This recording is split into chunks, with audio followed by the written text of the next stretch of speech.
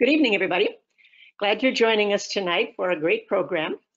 I want to welcome back some of you who have been attending these webinars with us over the months, but also want to welcome newcomers who maybe have want to learn about dragonflies and damselflies, or picked up on a topic that you might not be so knowledgeable about.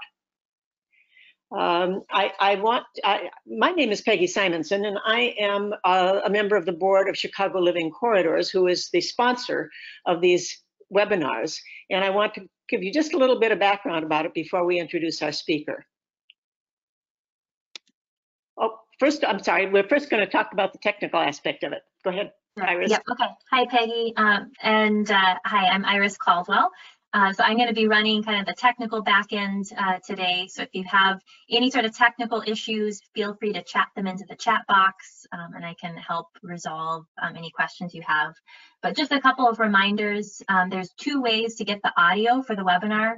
I assume many of you are using your computer speakers, but if you're having any sort of audio issues with your computer speakers, you can also alternatively switch to phone call mode, and you can dial in over your phone. So just to know that that's an option. Everyone is going to be muted today, just given the size of our audience. But if you have, again, any questions or technical issues, or again, questions for Marla, our presenter today, go ahead and chat them into the chat box at any point. And we have some time at the end. We will walk through those questions. Also, another alternative, you can raise your hand. There's a little button to virtually raise your hand. And that's an indication to me that you either have a question or maybe a technical issue, and I'll chat you if that's the case. So that's the technical back end you need to know for GoToWebinar. Back to you, Peggy. Okay.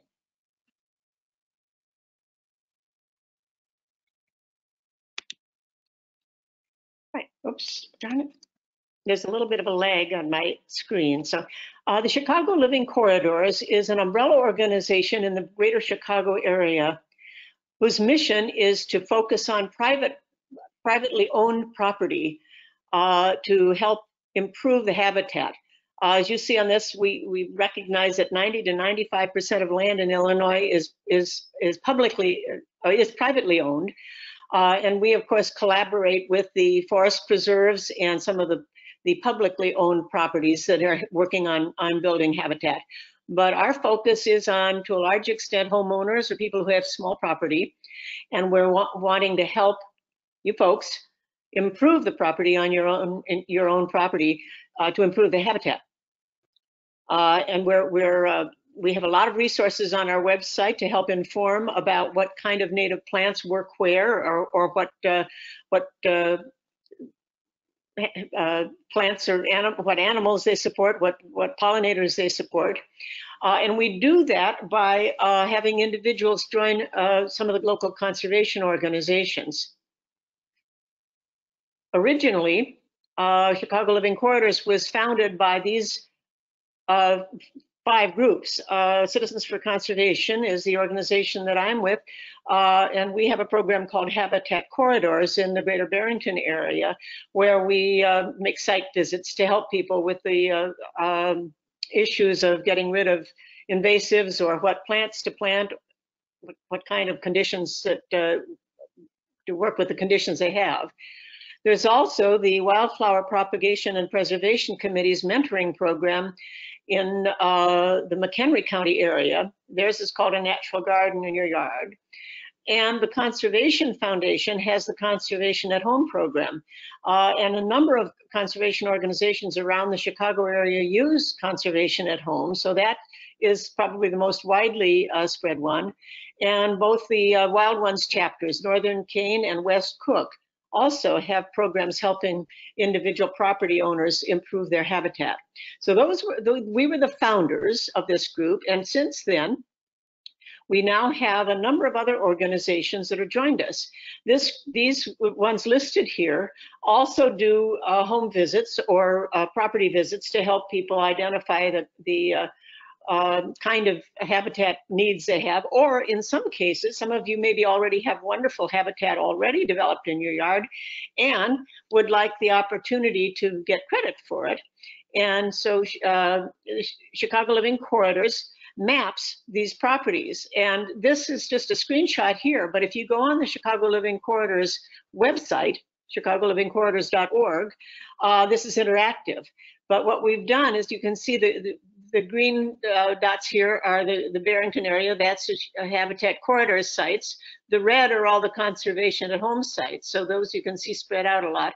So the different organizations that were on that previous screen have dots on the map. So you as an individual can't call us and say, put my dot on the map, but you can get connected with one of the organizations.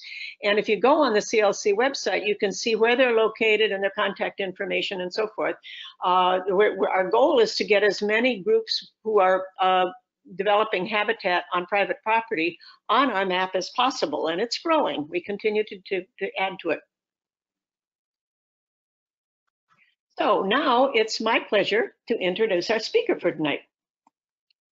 We are really pleased to have Marla Garrison with us. She's going to speak on the life cycle of dragonflies and damselflies.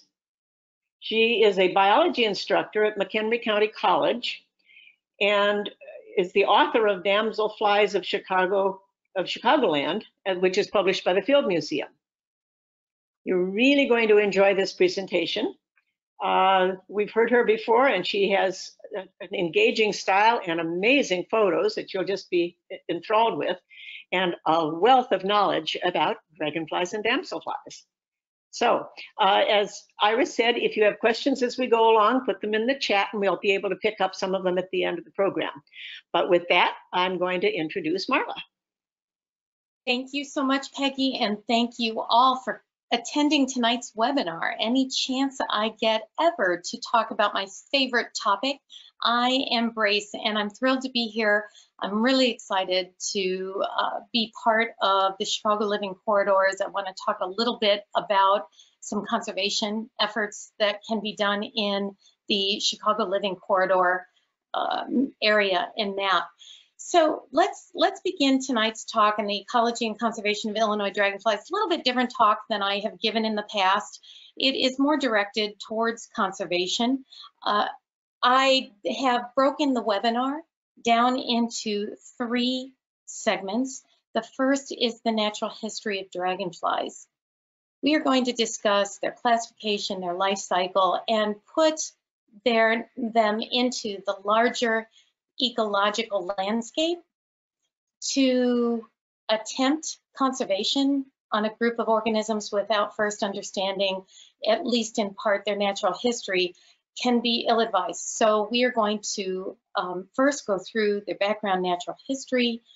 Then we'll look at Illinois species diversity and their distribution. I'm going to pull up some maps, and we will take a look at our very own species in our own backyard, and then talk about conservation. Conservation in terms of state ranking of the Illinois species, how they are ranked, why they're ranked that way, what are the factors affecting their ranking, and what we can do to help conserve the rarer species in Illinois, and what we should not do in order to help conserve them and promote their viability into the future. I have some references, resources for you, and some suggestions for how you might get involved. Okay, let's begin first looking at natural history, the topic of classification. Just very quickly, how or what is a dragonfly? How do we classify it?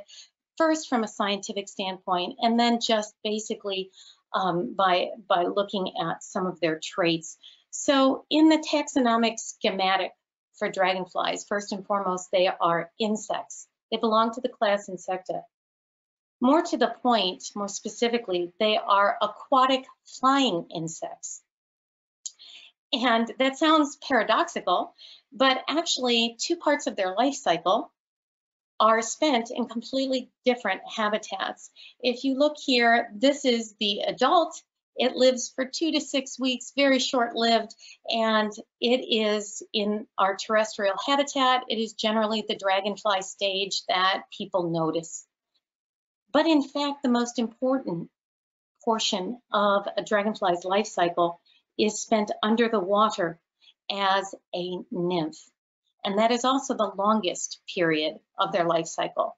So as aquatic insects, they are tied to wetlands and waterways, much more so than they are to their terrestrial habitats and the atmosphere.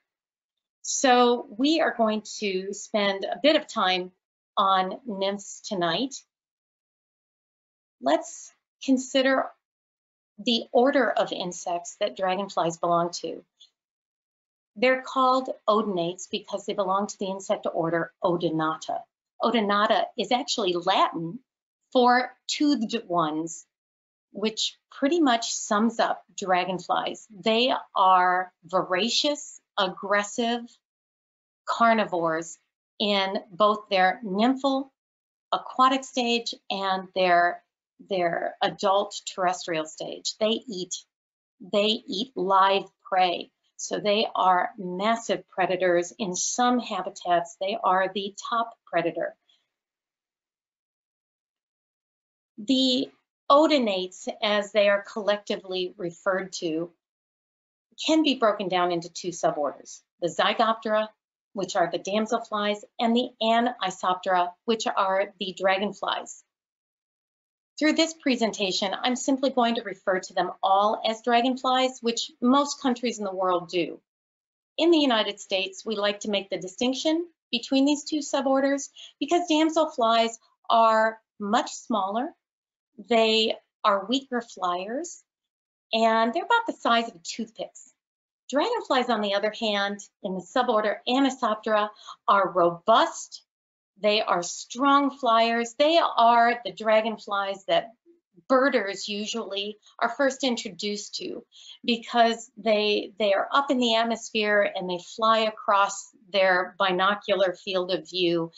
And so a lot of birders get interested in dragonflies through just observing them while they're out twitching, so to speak.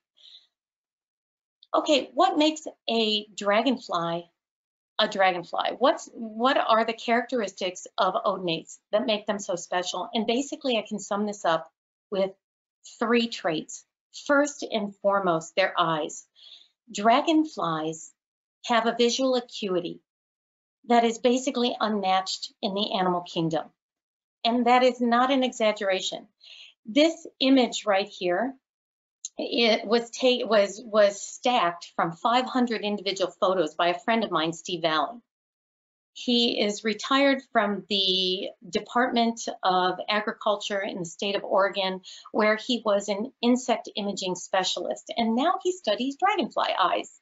And he studies dragonfly eyes through photography because their eyes are second to none. These compound eyes that you see here, each one encompasses almost the entire head capsule in a 360-degree global or spherical wrapped around manner, such that a dragonfly can see above, to the sides, beneath, and behind them. The eyes each have about 15,000 individual facets connected to neurons to the brain. They have the ability to see colors that you and I cannot even imagine. They have 15 photoreceptors. We have 3 for color. They can detect polarized light reflected out of wetlands and waterways. They can detect ultraviolet light. And they are primarily, in both the nymphal and the adult stage, visual creatures, relying heavily on vision. So here's a view. I'm just going to end the eyes here with the back of the head because nothing looks quite as crazy as the back of the head of a dragonfly or its thorax. The second trait that makes a dragonfly is their wings.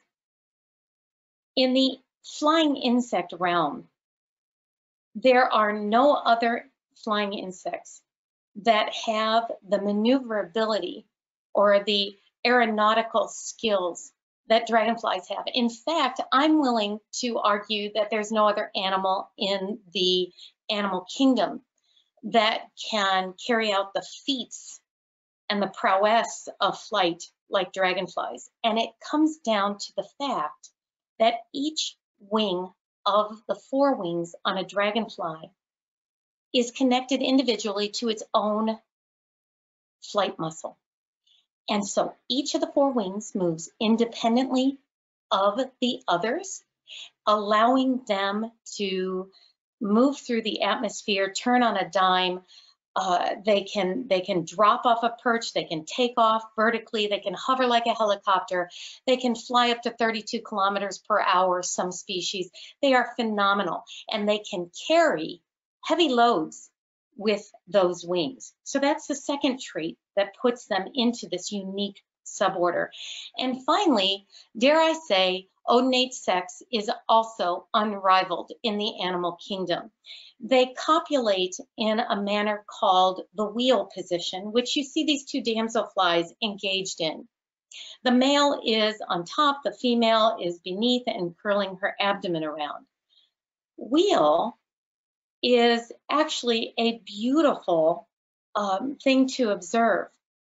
If you look at these dragonflies, the male is grasping the female behind the eyes. The female is curling her abdomen up and engaging his genitalia. The fact is that only dragonflies have 2 sets of genitalia in the male of the species. One at the tip of their abdomen where they make the sperm, and the other, their penis, at the base of their abdomen. And they transfer the sperm before they engage in copulation, and this is the result. So a lot of times you see this enormous, what you think is an enormous insect flying through the air. It's actually just 2 dragonflies mating on the wing. So that's what makes an ode an ode. Let's take a look at our second topic in natural history, and that is the life cycle of dragonflies. Everybody learns about the complete metamorphosis of butterflies, from egg to the larval state called the caterpillar, to the pupal state called the chrysalis, to the adult flight. In dragonflies, they are considered hemimetabolous insects. They lay their eggs in water generally, or at least in emergent stems above the water. And that egg hatches into the aquatic stage known as the nymph. A nymph is not a larva. In fact, if you think about that caterpillar and pupa, the nymph of a dragonfly is almost a merging of those 2 stages of metamorphosis. So dragonfly nymphs eventually emerge into terrestrial winged adults, which would then lay the eggs. If we look at this life cycle in terms of the amount of time it takes to complete it, I'm just going to summarize average times for each. We can say that eggs generally after they are laid take about 1 to 2 weeks before they hatch. Now there are some eggs that are laid into plant material that overwinter as eggs. But for the most part, they hatch in the water in a couple of weeks. They become the nymph. And the nymph under the water remains for anywhere from 2 months to 7 years in Illinois. That's the range for our Illinois species. So you can see that the nymph is the thing. This is what really is going to determine our discussion on conservation of dragonflies. We need to look under the water. The adults are not so tied to any given terrestrial or botanical habitat. Adults live somewhere between 2 to 6 weeks based on weather conditions and predation, just long enough to mate and lay the eggs again. It is in the nymphal stage where we need to consider the evolution of the species, the requirements of the habitat for maintaining the development of this immature state. And we'll look at this life cycle in pictures in a moment. But I do want to say that nymphs, when they hatch from eggs, are very, very small, very diminutive. They, like a caterpillar, have to go through many molts. They generally go through about 13 molts before they get large enough and emerge as an adult. That emergence is called eclosion, and that is when they leave the water and they enter the land and the air. Okay, let's take a look at this. One of the things that I do is I rear dragonflies in my lab. 2 years ago, I collected some eggs from a female dragon hunter. That's the name of this particular species, because this particular species likes to hunt other dragons and eat other dragonflies. So we call it a dragon hunter. And this is the egg. It came out of the female, fertilized, ready to develop. And then I simply photographed it as it moved through its developmental stages. And in 2 weeks' time, you can see the nymph developing in the egg. This is the yolk sac here, and eventually it hatched. And what we have here is an early instar. It's called the second instar of the nymph. The length of this nymph from head to tail is about 1.5 millimeters. This is a very large nymph that hatched out of that egg, but it is still only 1.5 millimeters long. As I said, it needs to go through about 13 molts before it gets large enough and is ready to emerge. Let's have a look at this process. As though that second instar grew, it shed its skin underwater. It did this repeatedly in various growth stages. And here are dragon hunter nymphs that I've removed from the water so that you can see some different sizes. This nymph here and this nymph here are the same age and developmental stage. They're early instars. This one's a little bit later. And then this one, and this one are what we call final instars. You can actually see their wing pads have developed, and they are getting ready to eclose. At this late stage, when they reach that final instar, they generally stop eating for a week or so, and their wing pads swell, and they get ready to climb out of the water and eclose. Let's have a look at dragon hunter nymphs and how they are so well adapted to their environment. This is an image right here you can see of a final instar dragon hunter nymph. In the waterways where I dip these and find them, they are very well adapted to large, well-oxygenated lakes along the edges where the waves hit, and you get a lot of wash of detritus, leaf litter, bark, and so forth. And they are also found along rivers, where they're at the edges of rivers, where there is a piling up of this leaf litter. This particular species sprawls in that leaf litter. It hunts, and it is extremely cryptic. It looks like this hawthorn leaf, which drops into its habitat in northern Wisconsin into the water. It hides well there, and it allows it to be a good cryptic predator.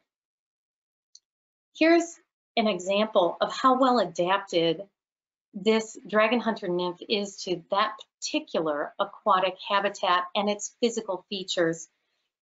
On this screen, this is a dip net I took from a river's edge. I pulled up a lot of bark and leaf litter, and there are actually 3 dragon hunter nymphs in this picture.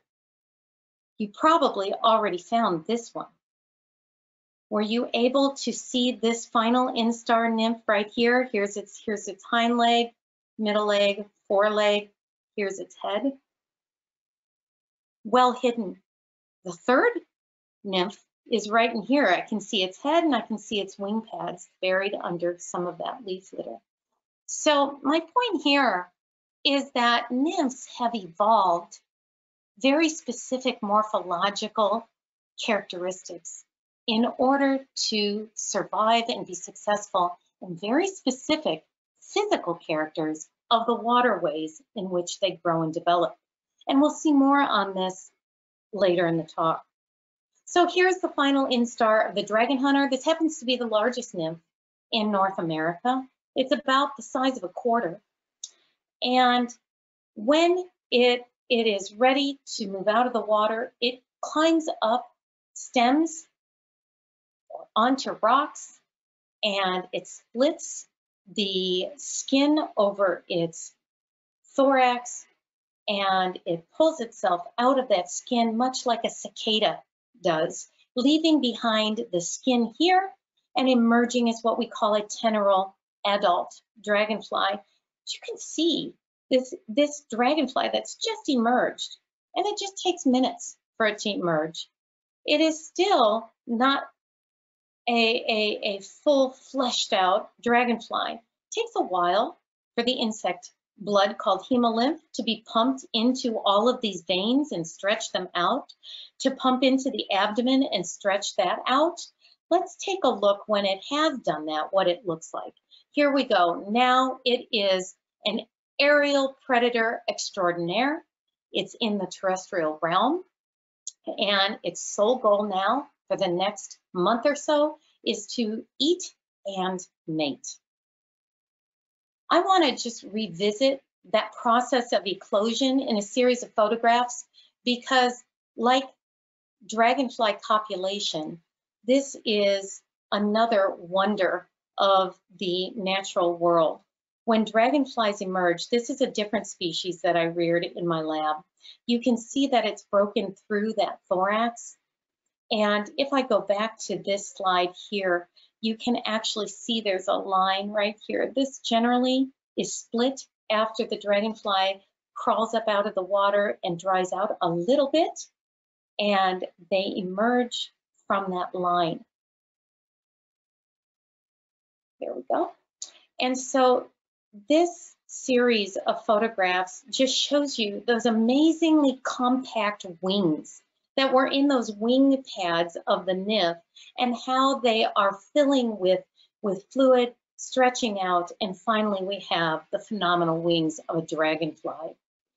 Those wings are so tightly packed in those wing pads of the nymph.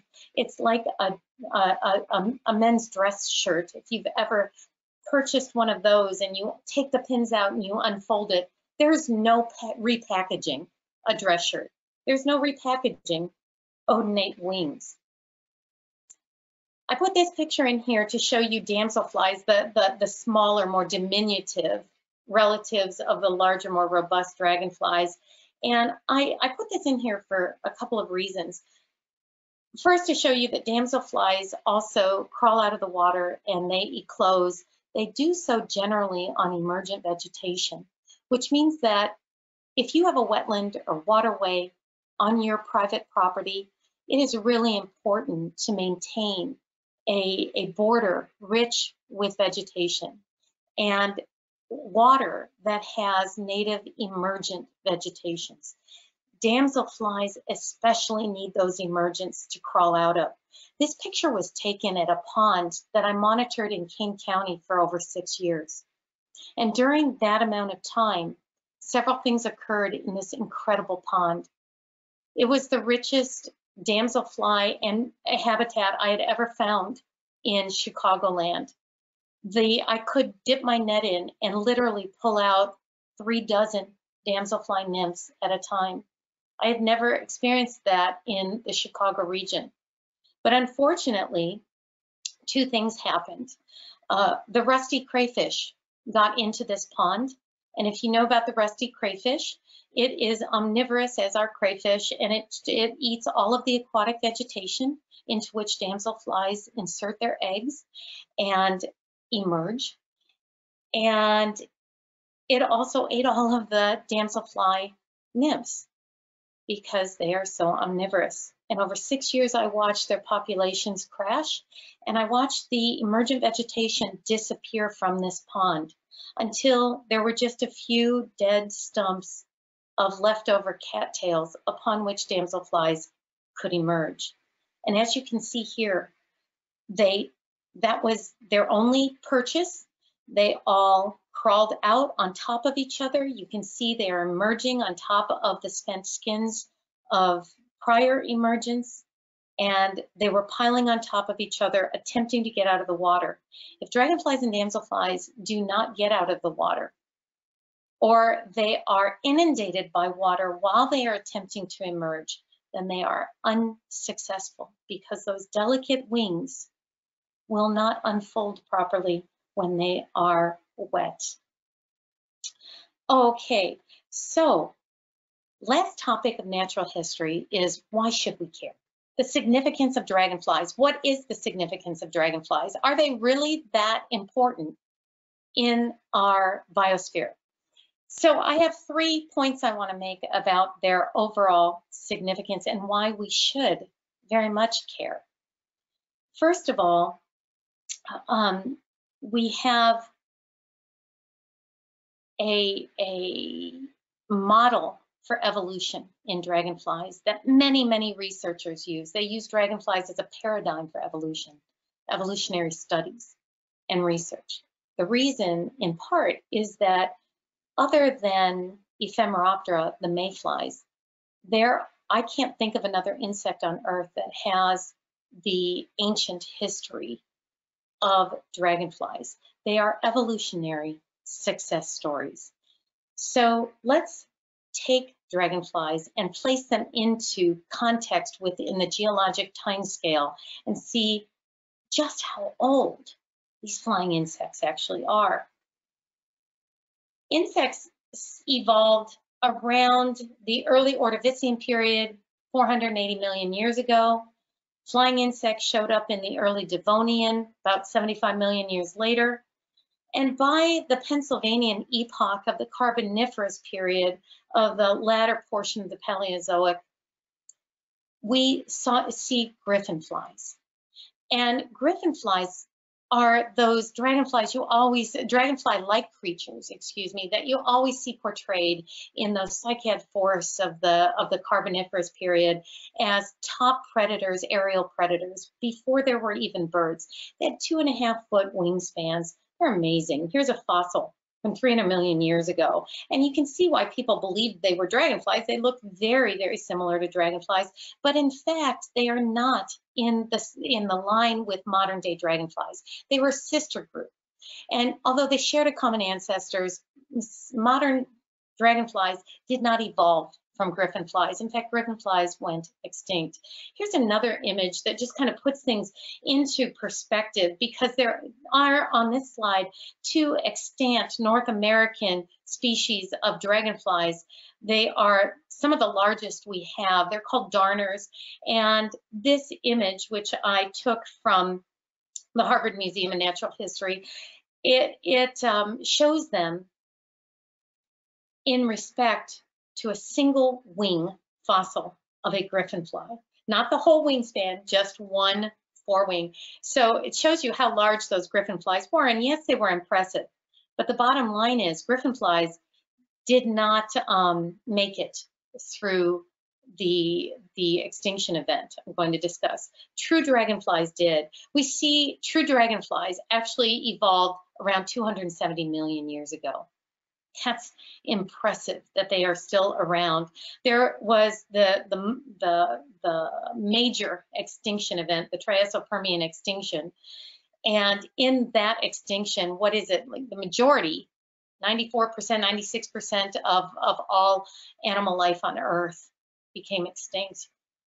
It was the only major insect extinction event on Earth, and it took out about 70% of insects. Nothing like that has happened to insects until modern day. And so we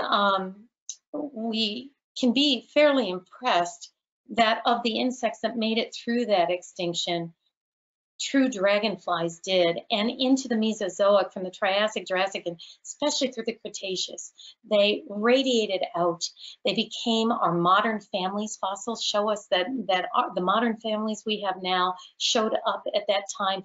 Indeed, we used to say that the horseshoe crab was the oldest living species on Earth. It has been hypothesized, and there's very good evidence that, in fact, the oldest living species, unchanged for 103 million years, is probably a dragonfly. And it gets better because that particular dragonfly happens to fly in Illinois. And it pretty much looks the same now as it did 100 million years ago. So my point here is that over the course of 270 million years, there have been so many environmental challenges thrown at dragonflies, and they have met them and they've overcome them. And I think that is a hopeful story for the future.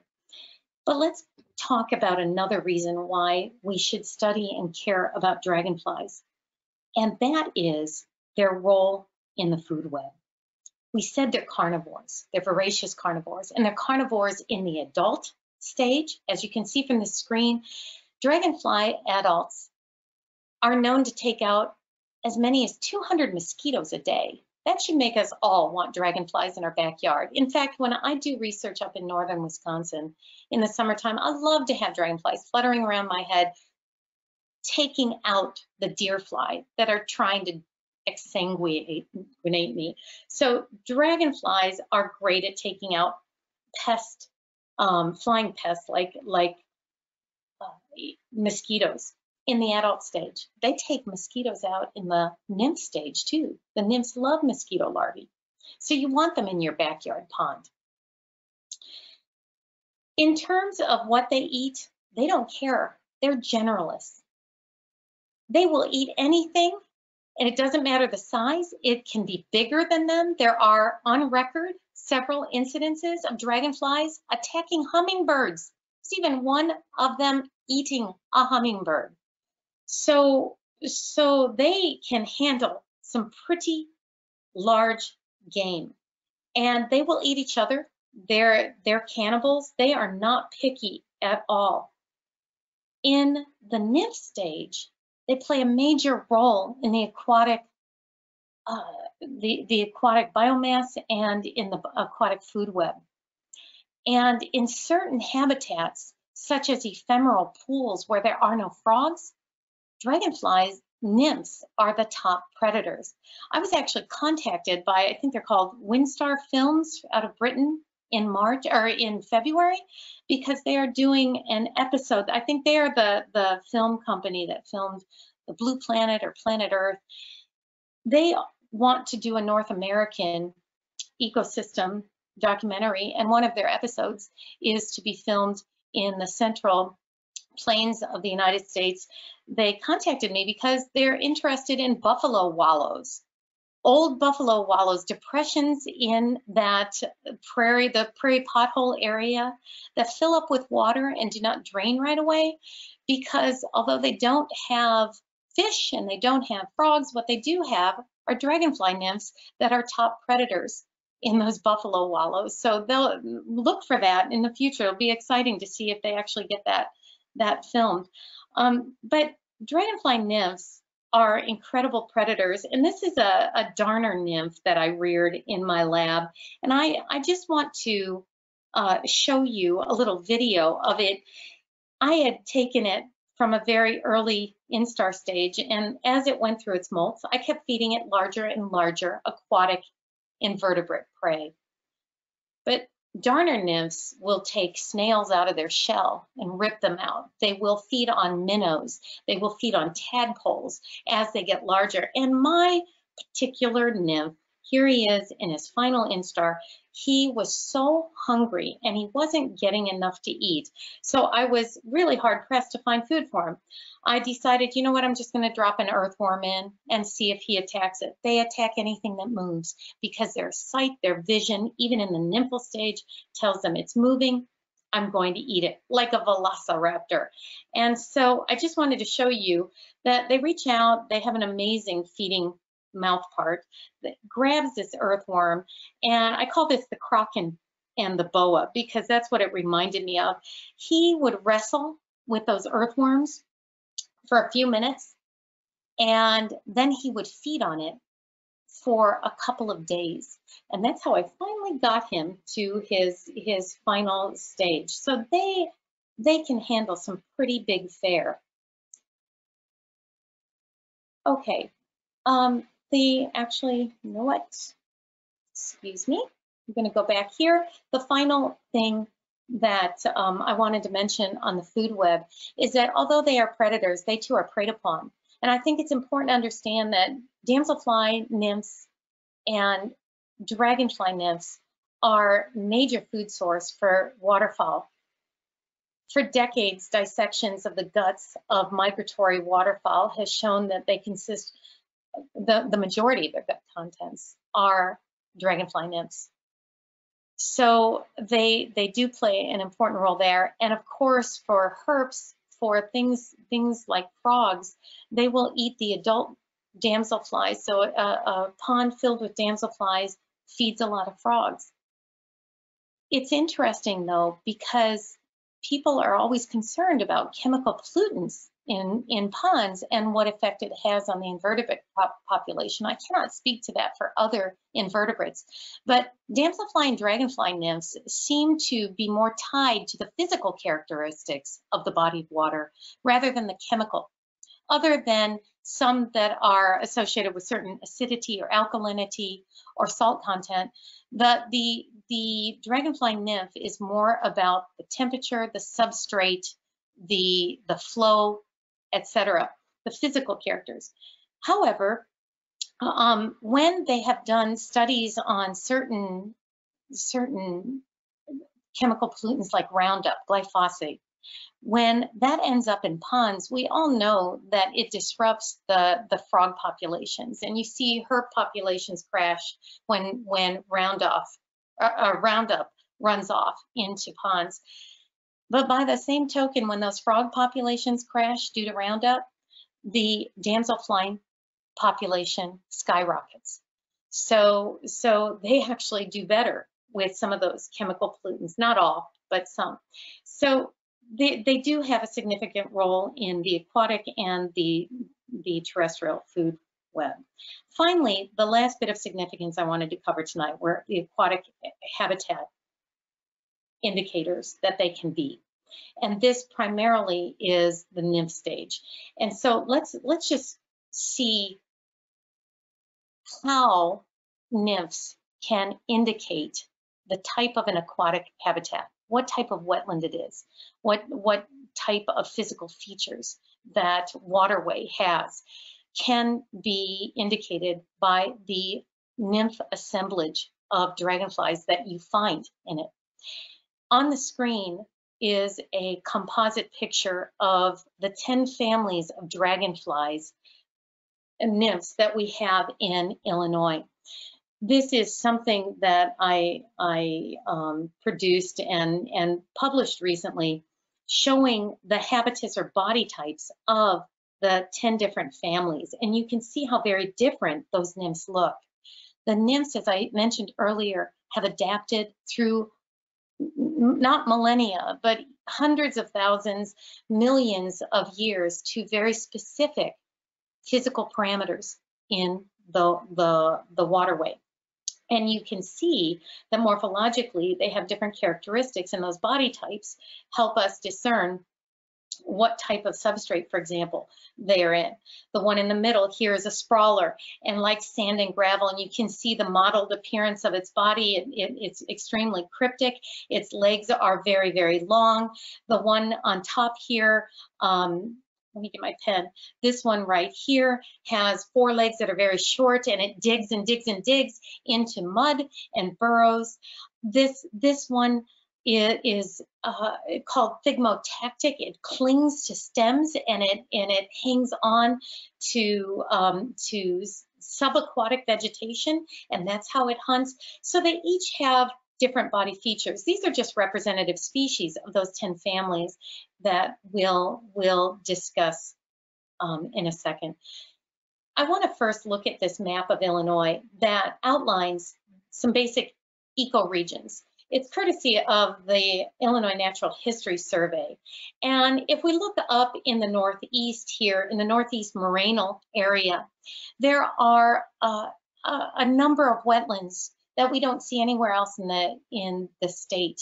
And especially when you look at Lake and McHenry County, they contain some phenomenal wetlands called fens. And two of these fens, Bluff Spring Fen and Lake and Hill Fen, let's see, Bluff Spring is actually down in suburban Cook County, but Lake in the Hills Fen is in my county, McHenry County, and they have groundwater seeps through limestone into very shallow, flattened fens with short vegetation. And there happens to be a species of dragonfly called the elfin skimmer, whose nymph is very, very well adapted to that cold groundwater, and it cannot exist anywhere else in the state. It primarily inhabits bogs in the north, but it comes into McHenry and Cook County at just those two locations. It is a bee or wasp mimic, as you can see there. It is also the smallest dragonfly we have in North America and the second smallest dragonfly in the world. It's about the size of a bumblebee. And so it is present in our state specifically because the nymph can grow and develop in that specific fen habitat. Here's another example of nymphs that are so niched into specific wetlands. This is the gray petaltail. This is, in fact, that species I talked about that is guessed to be 103 million years old, basically unchanged. It's one of two extant species of petaltails in the United States, and it comes into the eastern central or central eastern region of Illinois, because right here in the Wabash River area, there are some high bluffs, and those high bluffs drain into a couple of really nice sphagnum seeps. So there's 2 or 3 areas where the nymph of the gray petaltail, right in here in this brown area, can develop. Petaltail nymphs develop not in the water but above the water in seepage flow under sphagnum and fallen leaves, and they are so unique.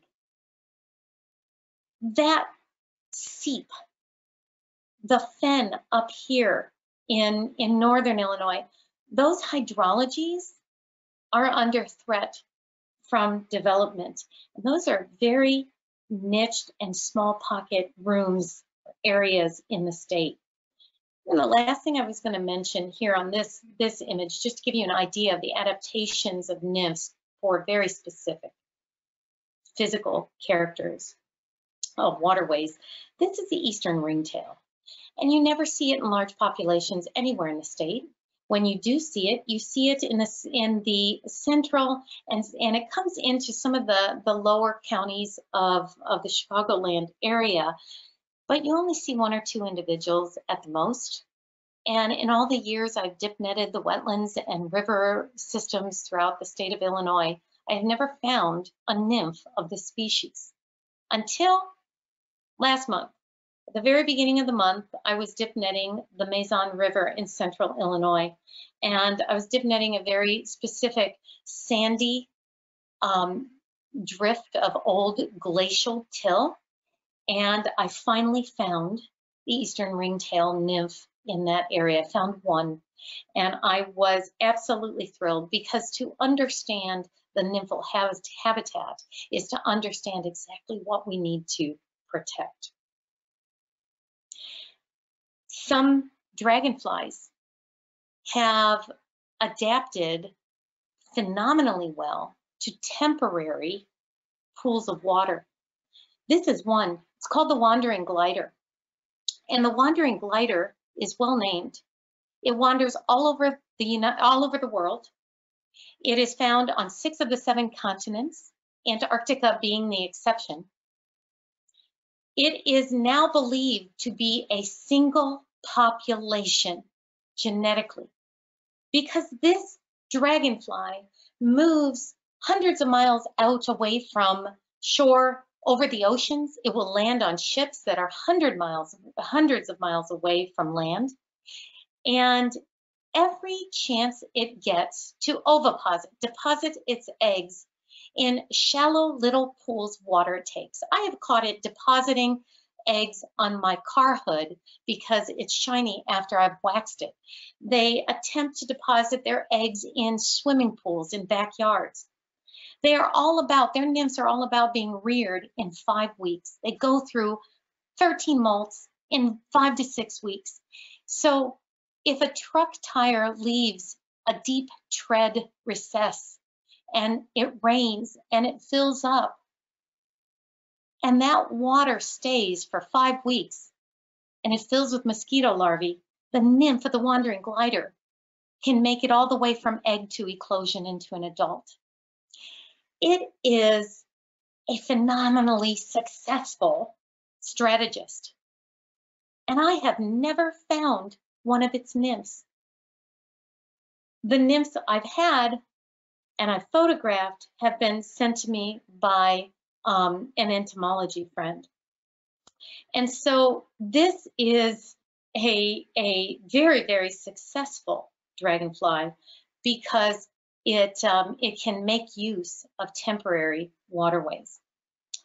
All right, so our next topic is diversity. Let's simply get a look overall worldwide at how many odonate species there are. It's about 6,000. They fall into 44 different families. When we look at the United States and Canada, that portion of North America, the number of families goes down to about 12 and about 462 species, give or take 1 or 2. That was the last tally. In Illinois, we cut out 2 of those families, and we have about 142 species of dragons and damsels. And in Chicagoland, in the Chicago Living Corridors area, we're down to about 9 families, 107 species. If we look at this map, we can see that the states in the United States that have the majority of species lie to the right of the line I just drew. They're in the forested zones where we have a great diversity of aquatic habitats. We have a lot of rain and a lot of aquatic habitats. And dragonflies can be found in virtually every freshwater habitat on the planet Earth and some brackish water habitats. When we look to the left of that line in the Pacific Northwest, there are many fewer species of dragonflies, but they are very different species. So quite unique and adapted to those Pacific Northwest wetlands. Illinois, right here, it has a decent number of dragonfly species. Only a few that I am aware of through the historical records that we do have going back to the mid-1800s have become extirpated in Illinois. So that's actually good news. We still have records and extant or current records of the majority of species that ever were in Illinois. Okay, so let's just quickly, a picture's worth 1,000 words. Let's take a quick look at the 10 different families of dragonflies that we have in Illinois, the 9 in the Chicagoland region. They fall into some neat categories, neat names. Broad-winged damselflies are ruby spots, and jewel wings, they tend to be in flowing or lotic waterways, riverine species. We have the spread wings. The spread wings, so named for obvious reasons. These are damselflies that prefer ephemeral pools, vernal pools that dry up by mid to late summer. They lay their eggs in the stems of the emergence in those pools, and the snowpack in the wintertime protects those eggs, so they overwinter as eggs. And then when it melts, and it forms the pool again, the egg hatches, falls out of the stem into the water, and completes development. Pond damsels, this is one of our larger families of dragonflies. It includes wonderful examples, or wonderful genera, like the dancers and the bluets. Not all bluets are blue. Here's an orange one. The fork tails, you can see the barb here at the end of its abdomen. And red damsels, this is a species complex that has not been well differentiated. We're not exactly sure which species or whether we have a hybrid species in Illinois. The sprites are some of our smallest damselflies. They are on the order of a straight pin in length, and their abdomens are sometimes thinner than a straight pin, so they're very, very small. They love marshes and wetlands. With the dragonflies, the darners are so noticeable because they're huge and they fly great distances. Some of them are migratory and can fly 1,000 miles. The petal tails we've discussed. The club tails are a favorite family of mine, and for a lot of entomologists, they love club tails because, gosh, just having that club at the end of the abdomen is striking. This is the cobra club tail. We have this in some wonderful areas in northern Illinois where we have large rivers that are in good shape or protected edges. This is a flag-tailed spiny legs, which is a club tail. I put this picture on here just because I love this species. It's got very long hind legs with great spines coming off of it. This is found in a few areas in northern Illinois, and I found it to a greater extent in central and east central Illinois, but I've never found the nymph in Illinois, and I would love to know where those nymphs are growing and developing so that we can protect it. The spike-tail family, we have just one spike-tail left in Illinois. There are some historical records to any great extent. There are some historical records of other spike-tails. I don't know whether 2 of those species are still present. I'm searching for them in Illinois.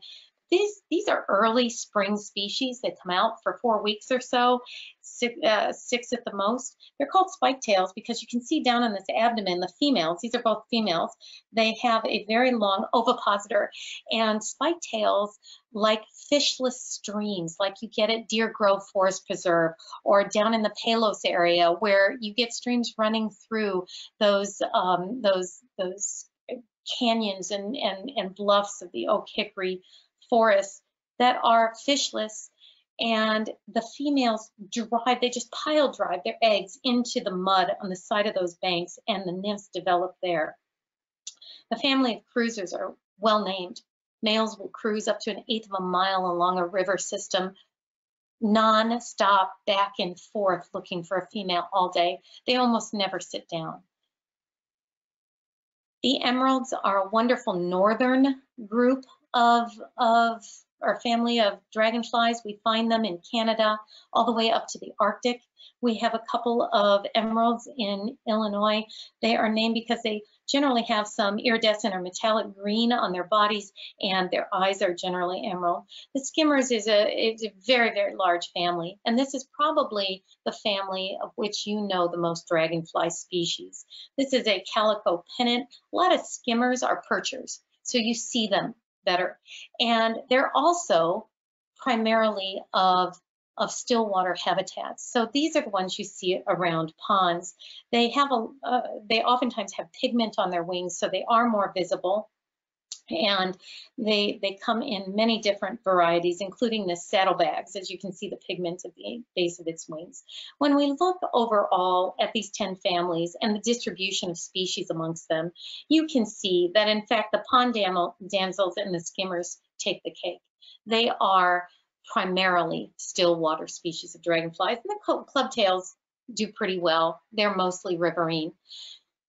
If I look at the distribution in Illinois here of these species, this graph looks very much the same as what you would find for all of the United States. So it alone is not an indicator of any kind of conservation need. It's an indicator of the fact that these 3 families have radiated out in North America very, very well. But let's talk now about conservation. And to do this, we need to consider state ranking, conservation status as determined by the state of Illinois. Dr. Timothy Kichat reviews the dragonfly species status in Illinois every 5 or so years. In fact, he just completed it. We worked together on it in October, and so it is currently updated, and he uses the state ranking system.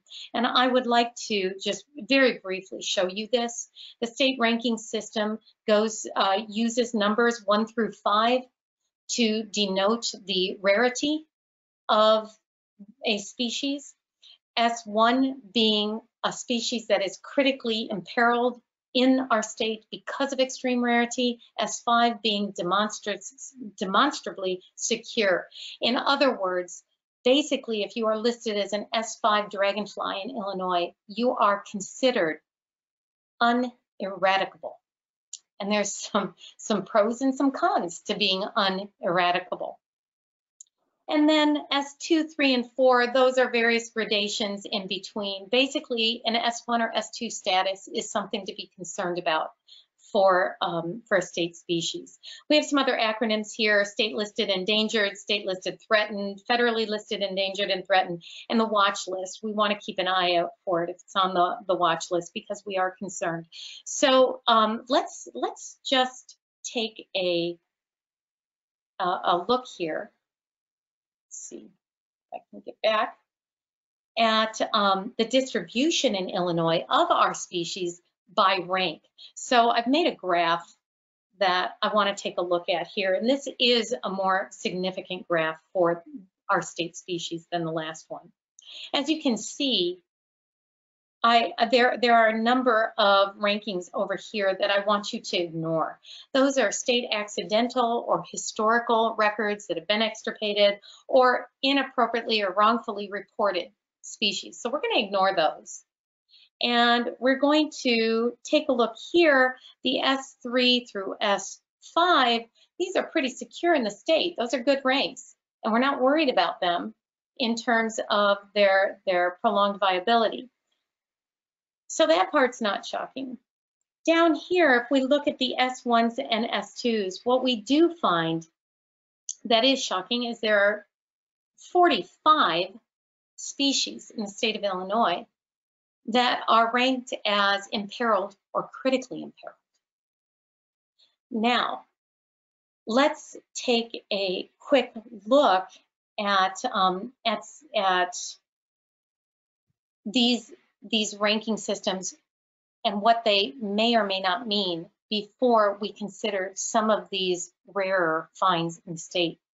First of all, when we talk about being an S5 dragonfly, that isn't always a good sign of habitat health.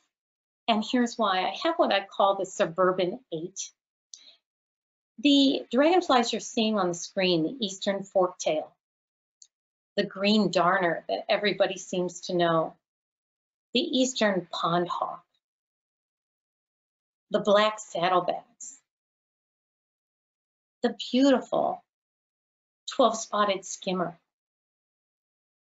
the ever-present common whitetail, the widow skimmer, and finally the blue dasher.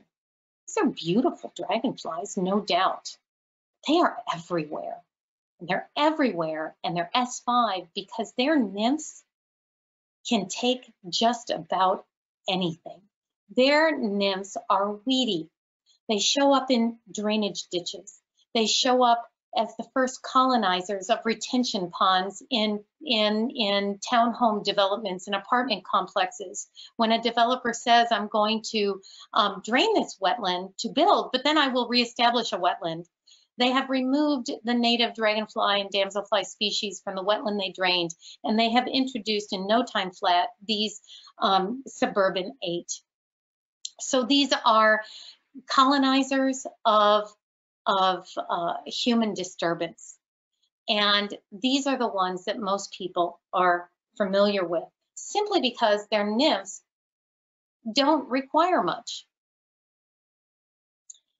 At the other end of the scale, we have a critically imperiled Heinz emerald dragonfly here on the screen, which is the only federally listed endangered species in the lower 48. There are a handful of federally listed endangered species of dragonflies in the Hawaiian Islands. Other than that, this is it. Because insects are pretty much disregarded by the endangered species legislation. Very few insects are listed. Dr. Kashat actually got the Heinz emerald listed in 1996. When you look at the map that I put up here, this map is from Odonata Central, an online database that I will talk about later. But we're going to look at some of these maps, and as we do, I want you to notice that anywhere you see an orange box, that is a region where historically we know from old records that are 50 years old or older that that species was present. Anywhere you see green or blue, it means it's present now. So when we look at this endemic species of the Midwest, we see that there's actually only a few regions left in the world of this dragonfly. An area where it is present is in the Chicago Living Corridor map. And so I participated, I worked on a Section 6 U.S. Fish and Wildlife Service grant. I was the PI on that for a year, and I located a couple of small additional populations in the Chicago region. And since then, they have found out here in Winnebago County, they found another population. So we do need to do the surveys and do adequate surveys before we list a species. But the point is those areas that were found are about the size of a bedroom. They're very, very small because this species nymphs must have a very specific sheet flow of groundwater over limestone bedrock that is of a specific type called dolomite. And that hydrology, together with the fact that the nymphs have a symbiotic relationship with the devil crayfish and go down into the burrows of the devil crayfish below the waterline in the wintertime to overwinter, are the aspects of its habitat that must be maintained to maintain the species. It is critically imperiled, that it's genetically bottlenecked up in Wisconsin, up here, and although that population is very large, the genetic diversity in the Chicago region is the highest remaining. So they are working on trying to restore habitat and have been unsuccessful with restoring habitat. You can't restore that kind of hydrology. It's disappearing because we are digging wells for municipalities. We are tiling and draining areas and putting up strip malls, although that may go away here now that, in the future. But its habitat has been destroyed because we have rerouted water. So that's at the other extreme. Marla, we need to think about the time. Okay, so thank you. And here we go. I am just quickly then going to talk about the factors affecting rank, because rank doesn't necessarily mean conservation efforts are needed, even if it is ranked as an S2. When we look at many species, they are simply ranked as rare in Illinois because they are primarily northern species, like you see on this map. And so the river jewelwing, we have 5-6 locations in Illinois, but it doesn't come south. We're right at the edge of its map. I will, let's see, rather than go back, we'll just talk about some other factors here. Other factors that affect ranking, some of them are on the move for climate change or they're colonizers. The springwater dancer, you can see in Chicagoland right here. It has colonized in the last decade. I don't know why. It is primarily a southwestern species, and it is moving into Chicagoland due to human disturbance, or just it's an attempted strategy. Its habitat in Chicagoland is completely different than it is in the desert Southwest. So, so again, the ranking of this species it may be an S5 in another 5 years. We can look at the rusty snaketail. This has a historical records in Illinois, and I found it down here in East Central Illinois after 100 years at the exact same spot it was recorded 100 years ago. Since then, it's been found up in Winnebago County. But the problem here isn't, to me, that the rusty snaketail deserves a critically imperiled status.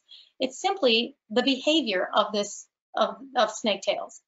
You may see one, and there's 1,000 roosting up in the trees. They come to the water, they come to rocks in the middle of the river, and they sit down in there at a certain time of day when the shade and the sun are right. And if you're not out in the river, you're not going to see them or count them. So it's inadequate surveying, because once I started dip netting, I started finding their nymphs in rivers all throughout northern Illinois and central Illinois. Spatterdock darner has a scarcity of habitat that may have nothing to do with humans. It relies on spatterdock being present in a fishless pond.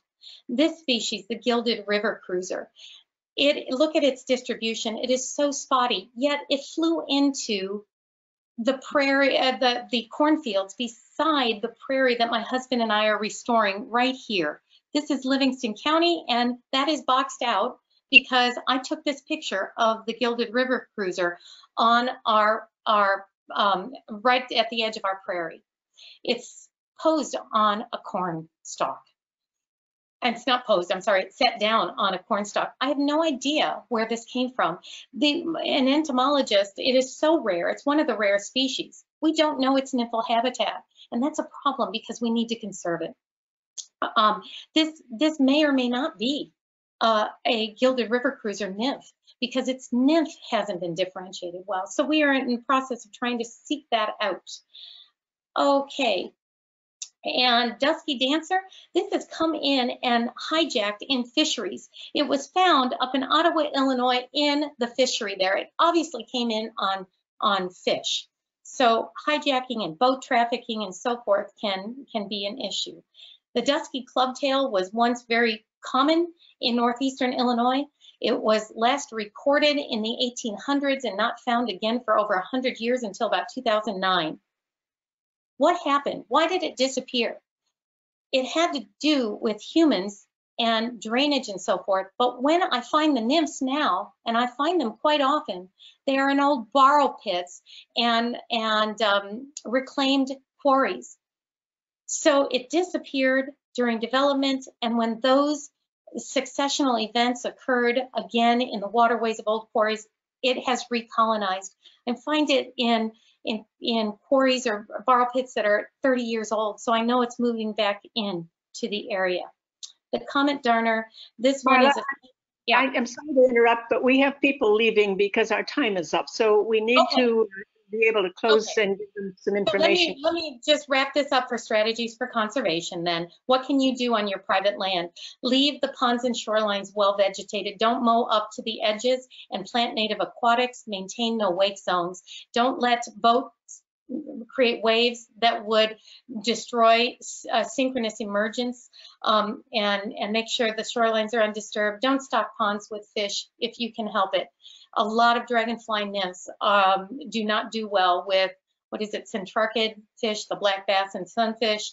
Don't channel streams, try and stabilize banks. They don't do good with flash, where you scour the mud where the nymphs burrow. Remove tiles and try not to drain lowlands, and don't allow road salt. If you want to get involved, these are the organizations: Dragonfly Society of the Americas, Wisconsin Dragonfly Society. They both have annual meetings. Go to them. Dragonfly people love to go out in the field. The meetings are all spent pretty much in the field learning and studying dragonflies. Friends of Hackmatack National Wildlife Refuge in the Chicago Living Corridors and up into Wisconsin is our newest national wildlife. They are trying to establish wetland corridors. Do backyard surveys. You can upload your sightings to Odonata Central. And finally, here are a few resources, including a free download, my damselfly guide. If you go to Damselflies of Chicagoland on the Field Museum website, they have published it, and it is a free download reference for damsels. Dragonflies of Damselflies of the East by Dennis Paulson. Dragonfly ID app for your phone is a free download. And then field supplies, you can go to BioQuip to get what you need And that is it. I'd just like to wish you all the warmest winter without climate change until spring breaks through. Thank you so much. Thank you so much. We just need to move on to some closing slides, and then we'll have time for a few questions at the end if folks can stay around. If you need to leave, we understand that. Iris, can you give me the forwarding with the slides? Here we go. I wanted to let you know that we have recorded this program. It's going to be available after a few days on the ChicagoLivingCorridors.org website under resources. And because it was so much good information, you may want to just review some of it. I hope you weren't trying to take notes all the way through. But in general, we recommend exactly what Marla just did about planting natives and taking care of your property in a way that's you're paying attention to the needs of the insects and other critters. Tell other people about these the website and these webinars. We have another one coming up next month. We have a Facebook page, or join one of the participating organizations that we showed you. In January, on January 14th, we are going to have a program on native shrubs in the home landscape. And that is now going to be hosted by the Barrington Area Library. So if you've signed up for the program for today, you will get an email. It'll be a different kind of a registration than you had for today, but it'll work pretty much the same way. It's a webinar. It's a Thursday night instead of Wednesdays, and it's going to be starting at 7 as these have been doing. And I just wanted to, I'll leave this up while, if Iris, do you have a couple of questions we can take? And Marla, can you stay for a couple more minutes? Absolutely. I apologize for going over. Yep, no problem. Also, I just want to note that I dropped the registration link for next month's webinar in the chat box, so you can access it there. So we've gotten a lot of questions, Marla, so I know we won't be able to get through all of them today, so we will circle up with you afterwards and maybe follow up on some questions that we're not able to answer. Couple of questions that I thought might be good to flag. Do you have any specific recommendations for aquatic plants and terrestrial plants to plant? Yeah. There are some rushes that certain dragonflies like to oviposit in, and let's see, Scirpus, I think, is the genus of some arrowhead. I'm not a botanical person, but arrowhead and Scirpus, lily pads are wonderful to put in. I would say cattails are great. I know how invasive cattails can be, so if you can control those. But cattails, Scirpus, and short spike rush, I believe it's called, is very short. Some damselflies may use that, and at least for purchase to emerge. But if you have any kind of reed or rush that is native, along with arrowhead and lily pads, that is what I would recommend. Okay, great, thank you. Another very specific question was, are there any preserves in particular where you might find the gray petal tail? Someone was commenting that the type of habitat you described for it sounds incredible. Yes, there is a, and let me look this up very quickly, but there is a preserve. It is a state park, and I cannot remember the name of it. I camped there this summer, and the name escapes me, but Bob Woodward, or Babe, no, not Babe Woodward. Hold on just 1 second, and I will find it. It's actually on Odonata Central, and if you go to odonatacentral.org, you can put in the gray petal tail, and you can locate exactly where it's been seen. And I'm going to do that right now and tell you the name of the preserve. It is south of, let's see, it's south of Champaign, over just south of Danville, Illinois, in Vermilion County. And let's see if I can find the exact site. Is there any other question? Sure. Well, while you were looking that up, another comment was that you noted or mentioned, sorry, that lakes and rivers, as well as vernal pools and potholes are all places where you might find nymphs. Yes. The question is, just to be clear, will any body of water cannot provide a home for dragonfly nymphs so long as the water is retained for long enough? I would say yes, that is true. There are very few, there's probably some very saline bodies of water out in the desert Southwest that do not house nymphs. But for the most part, if the water does not evaporate too soon, certain species that are adapted to rapid growth can survive in it. So you even find them in the water tanks of like across Nebraska and Kansas, where all those livestock are kept, and they've got those metal water tanks out in the middle of that vast plain.